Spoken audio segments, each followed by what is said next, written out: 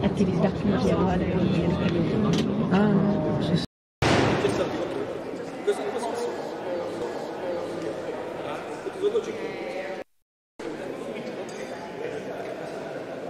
Committee of the regions, when there is their initiatives as well, when individual regions of the EU, not only of the Czech Republic, of the EU actually depict their partnership regions and trying to establish the help and support for the future recovery based on this, let's say, subsidiary partnership, because it doesn't have to be, it's a big scope, right, government to government or government to part of the Ukraine. But I believe even then partnerships within the cities currently with the humanitarian help or cubicles to build, the school where there is no school shattered by the Russian bombs. So this is also like things that we'd like to achieve. So it doesn't have to be, think, as you always said, think globally, act locally. So at that particular level, helping a region to region is important. We were recently sending with Jan Lipavsky, and it was requested by Minister of, but it's first time aid, first help, right? It was requested by Ukrainian Ministry of Regional Development as well. The shelters for the people, the mobile houses, Polish helped a lot because they've got them stored in the security storages for them purposes, so they can give it up. We need to purchase that. So it's like constant help these days with the ICT and stuff, but the discussion and the renewal of Ukraine is a part of our one priority, right? To try to resolve the war crisis, but then, participate on rebuilding and recovering Ukraine, which means that a lot of people could get back home. But just last time I got an information that there were about 6 million people on a move within the Ukrainian territory, like inside refugees. So that means those people have got currently no place to get back. As you believe these efforts could be started before the war over? It's hard to say because it did start it. In particular, you are trying to build something that would persist, not like to put the mobile houses. As I can read the situation, but I'm just the one who's reading it from news or discussing with my Ukrainian partners. The situation is not stable, right? Okay, we know some of them cities were already rescued, but the front can change. But hopefully, with the support, especially in the military area, there won't be some significant change in the path of the war. Or if there will be, I believe it's in favor of Ukraine, because of the modern armory that is currently coming even from US, right, as I believe. So it should start, and it started.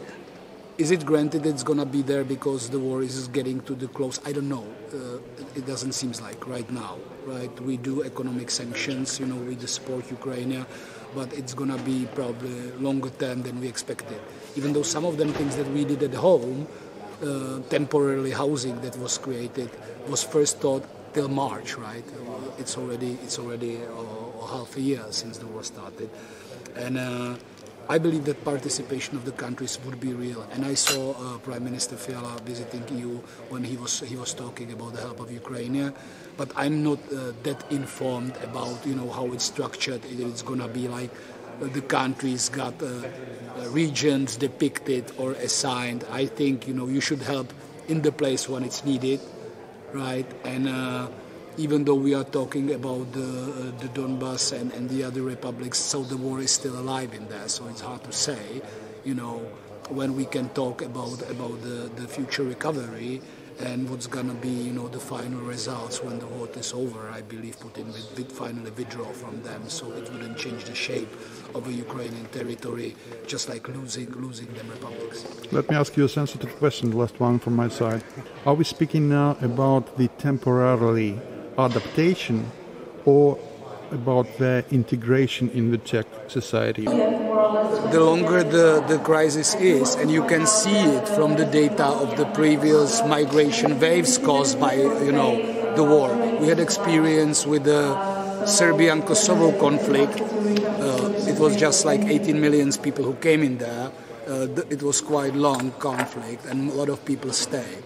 So my intention is that people should get back to the place, and they wanted to. And I've got like direct experience. Even we are hosting Ukrainian families in facilities of my ministry in the very center of the Prague. And those people want to go home, right? The longer the conflict will be, the smaller ratio of those people would come up. There are things that you just need to do, right? When the school starts, and you cannot keep the Ukrainian kids on the online learning, on the special classes forever, because then it's kind of segregation, right? So if we are talking about, another half a year, and European Union is talking about prolonging that refugee status for 2 years right now, it's hard to say if those people.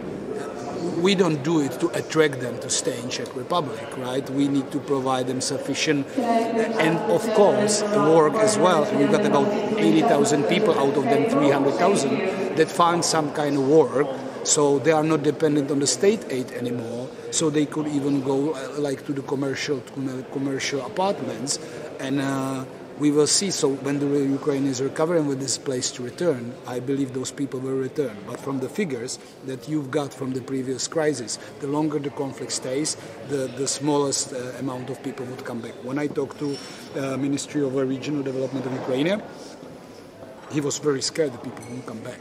So he was asking for the instant help, and also for the help in the place right now. Of them, 7 million, as you said, because those people got no place to go. And they don't want, and Ukraine for sure doesn't want them to leave the country to abroad, right? So that's our goal. Thank you so much.